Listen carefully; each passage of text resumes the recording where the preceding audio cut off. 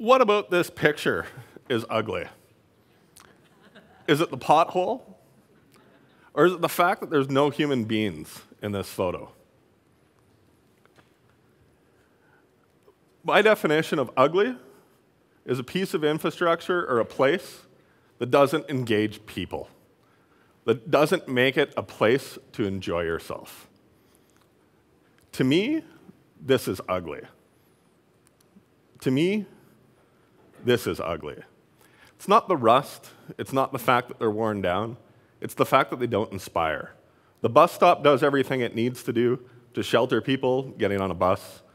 The bridge does everything it needs to do from getting people to walk from one place to another, and those are great things, but they don't inspire and they don't engage. To me, this is beautiful. It's not because it's shiny, it's because they went beyond.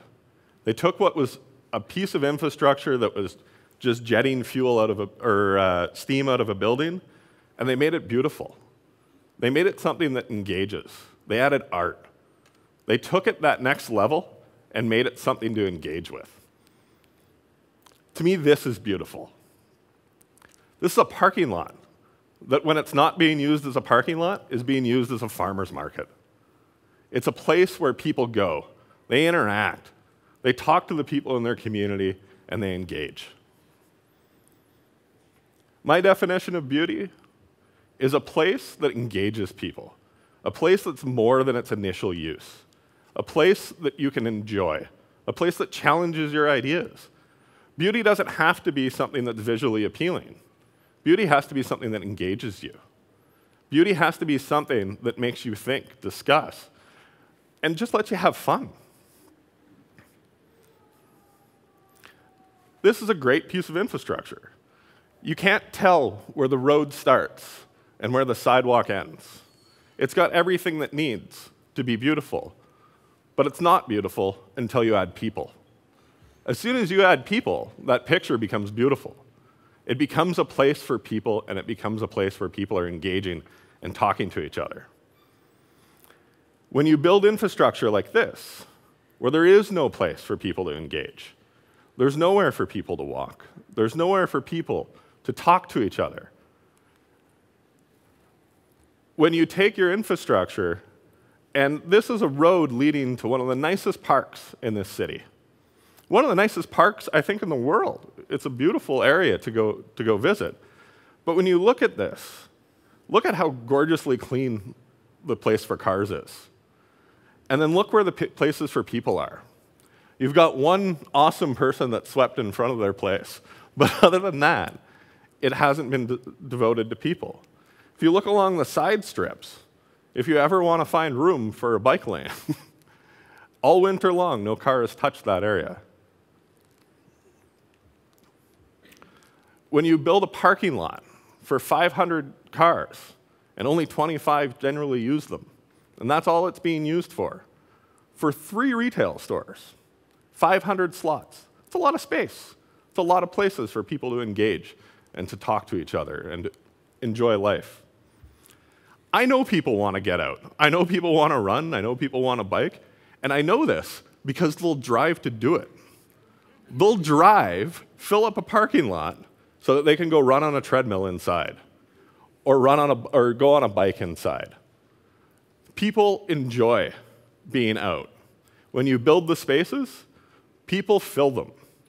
This isn't something that's a question and, if we build a bike lane, will people start biking?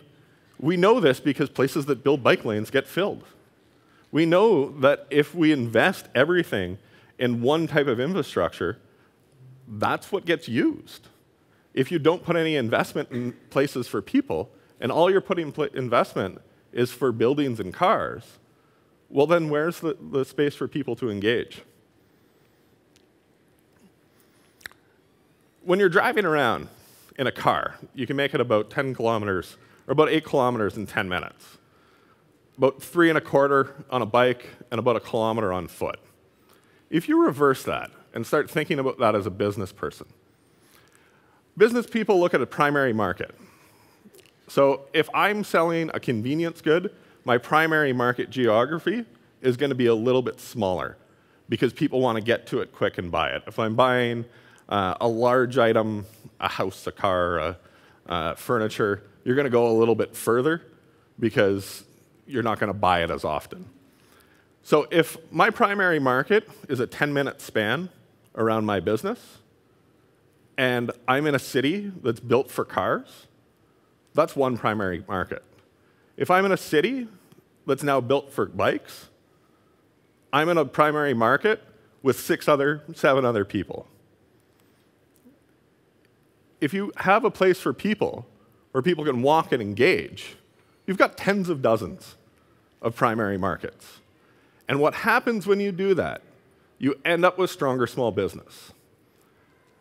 Large, big business competes on cheap, and they compete on convenience. Small business can't compete on that. It's a different business model.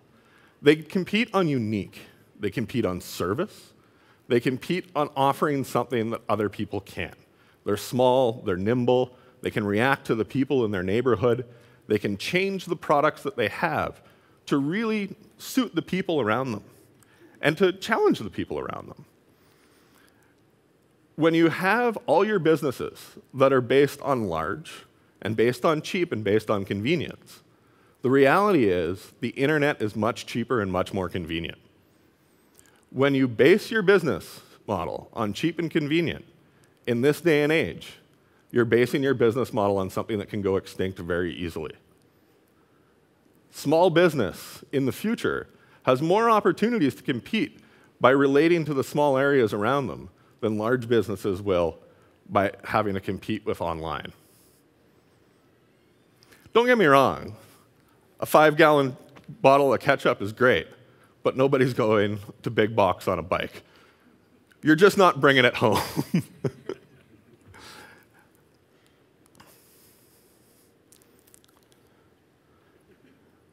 Now, this talk's not just about happy, and it's not just about joy.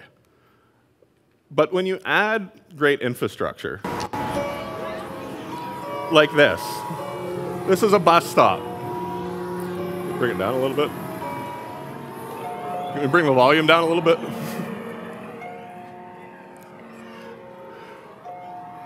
This is in Montreal. This is a beautiful piece of infrastructure. Look at the people engaging. You see people from all walks of life, young, old, right across. They're enjoying themselves. They're happy. They're engaging with their city. People walk by. Nobody stops without looking. People are part of this experience.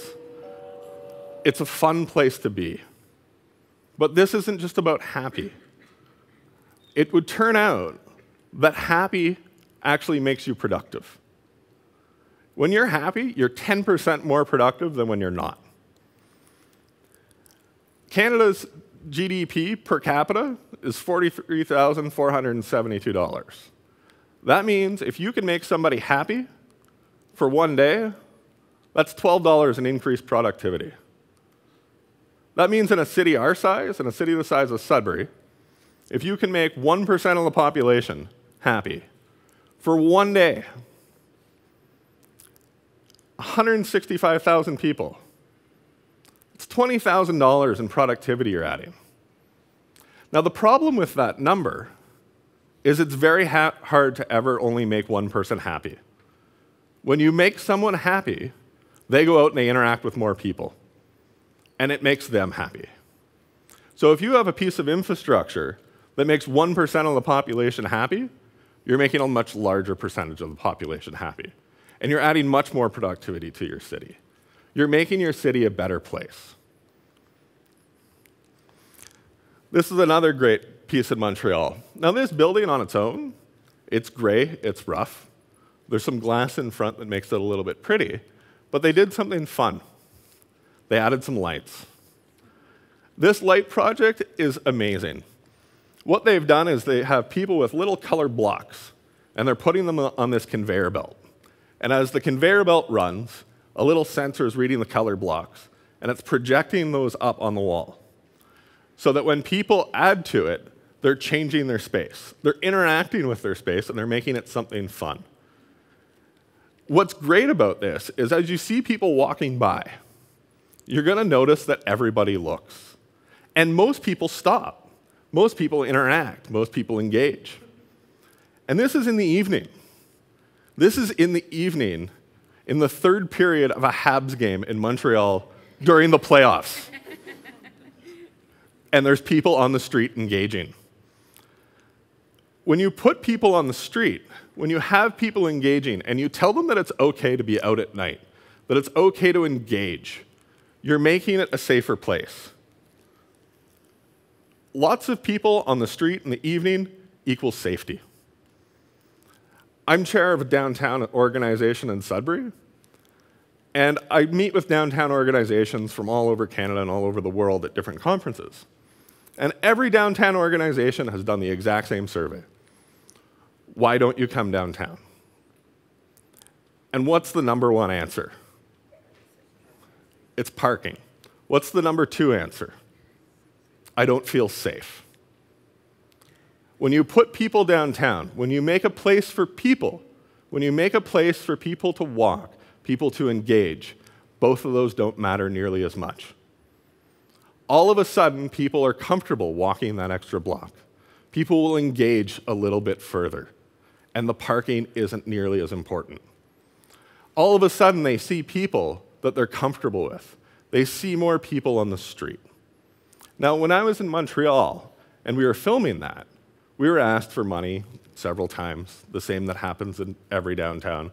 We saw people that weren't the same as us, the same as every downtown. The difference was there was a lot of people that were like us, and there was a lot of people that were like other people. And it makes you feel safe. It makes you feel like it's a place for you. And it makes you feel like you belong. Adding people is what the solution is. And adding places for people is how you get them. So I ask you again, is this pothole the cause of this place being ugly? Or does that pothole get caused because no one cares about this place? Does this pothole get caused because there's no people engaging? When you have people engage on a regular basis, you have places that people care about. In New York City, when the Brooklyn Bridge was getting in rough shape, it was a beautiful piece of architecture, and people cared. And people came forward, and they said, we need to fix this. We need to make sure that we maintain this piece of infrastructure. When you had the clock tower in Back to the Future, it saved Marty McFly, because everybody cared to make it fixed. When you make places beautiful to begin with, people will get behind that piece of infrastructure. So why don't we build beauty? We don't build beauty because we've fallen into a trap. We go out and we pay taxes, and we assume that we're paying taxes to buy a basket of goods. We're getting our roads done, we're getting our sidewalks cleared, we're getting plowed. You're not really buying a basket of goods. You're investing in a co-op. You're investing in a business that's making your city. And when you invest in something that makes somebody else happy, even if it doesn't affect you, you're still profiting from that. Because what's happening is you're making somebody happy that wants to stay in your city, that's contributing to your tax rolls. Business gets this. TED gets this. When I'm on this stage, you're taking me more seriously because of everything that TED's done, because everything that TED stands for. When you look at the amazing job that the volunteers have done to make this stage amazing, when you look at this room that Science North has done, and I'm sitting in the middle of a rock formation, and they allow me on this stage, it improves the view that you have. A city is a stage for its people and its businesses. When you make that stage beautiful, you make those businesses stronger because people feel better about them. They want to engage with them. Those businesses want to live to the level of that city. They want to be as forward-thinking and as beautiful as the city around them. So how do we create beauty? Well, sometimes it's not that tough. Sometimes all it is thinking ahead. When you're building a parking lot, which is basically just a storage hall for cars, Why not leave space for people to engage on the main floor? Why not encourage people to come out in the street and create happiness? Why not, when you're building something as simple as a lighting structure, add some eyeballs to it? Make it fun. Make it twisty. Make it curvy. Why not engage your local businesses and say, why don't you put something beautiful on our street? And as exchange for making something beautiful, we're going to get you to keep the area around it safe and clean. When you do this, you stop this, and you create this, and this.